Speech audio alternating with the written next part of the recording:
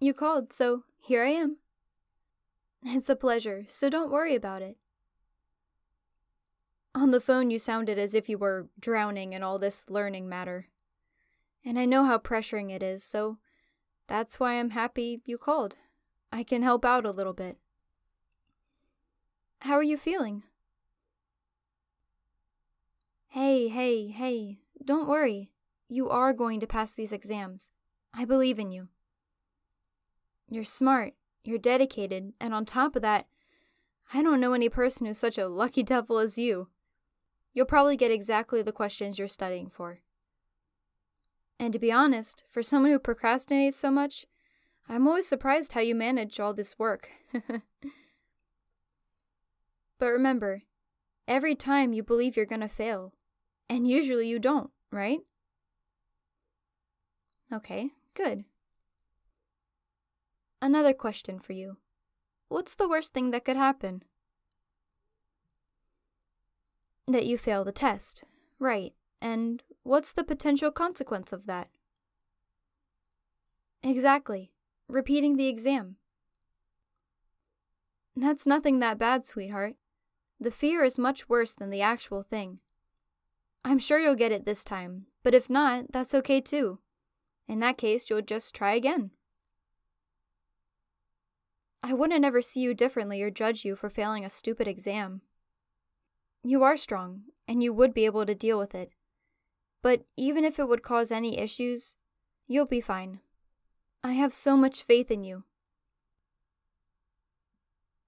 Honestly, to me, you didn't get a proper education if you haven't failed a couple of times. Hey, stop. Stop that bullshit. You are not stupid. You're just anxious, that's all. You can't see the wood from the trees.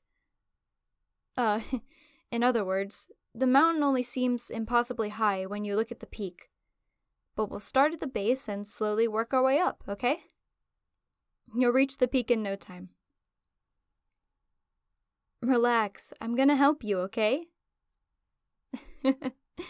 You're so sweet when you're grouchy like this. Come on, let's sit down. Show me where you're at. Look, you already accomplished so much. No, shut up. Nobody talks about my friend being lazy, not even yourself. You did get a lot done, even if there's still plenty of work. How about this? Explain to me what you understood about this topic.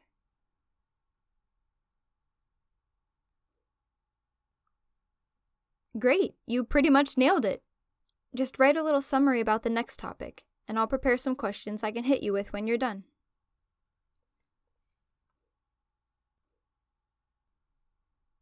Okay, you ready for the questions? Sure, we can take a break first. Yeah, a soda would be lovely. And, do you have some of those cookies? The ones I really like, with the chocolate fudge? Thank you. Really? You always keep some for me? Well, I feel honored.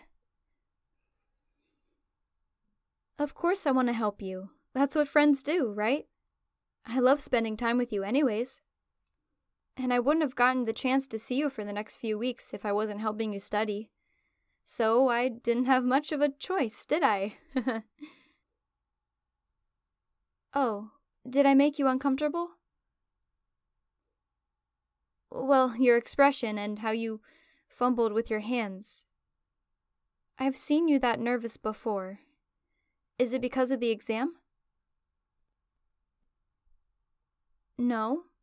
What is it then? Is there something wrong? Don't look at me that way.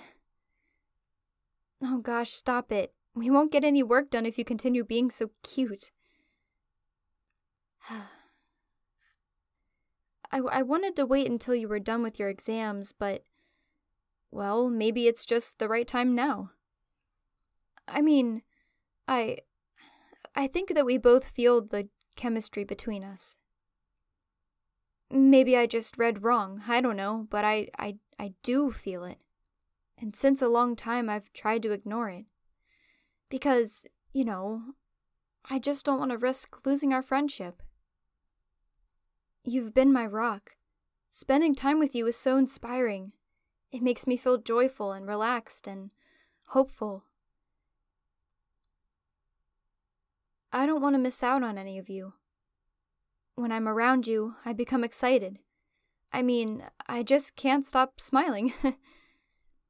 And my body creates all these kind of weird, tingly sensations. I didn't think you could look even cuter. Does that mean what I think it means? Come here, you.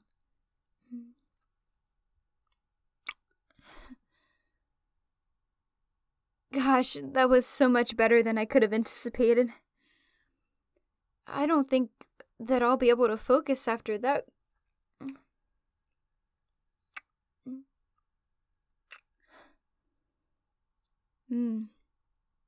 I think you need to do some studying. But what if I sit in your lap and squeeze my arms around you? I've wanted to do that for so long. It feels so good to finally have you in my arms. Relax. You're gonna be fine, baby.